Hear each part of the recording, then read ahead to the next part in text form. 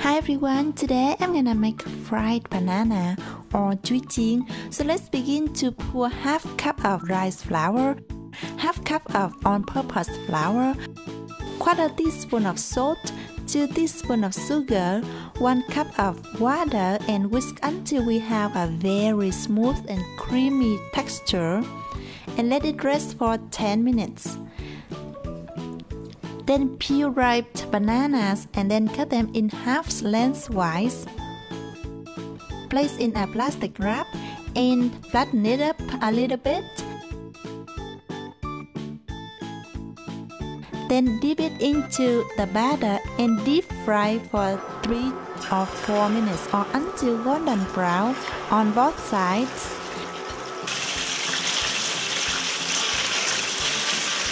Then remove and place fried bananas on a plate lined with paper towel. And this is how I make fried banana for my children as a good treat whenever we have a lot of ripe bananas.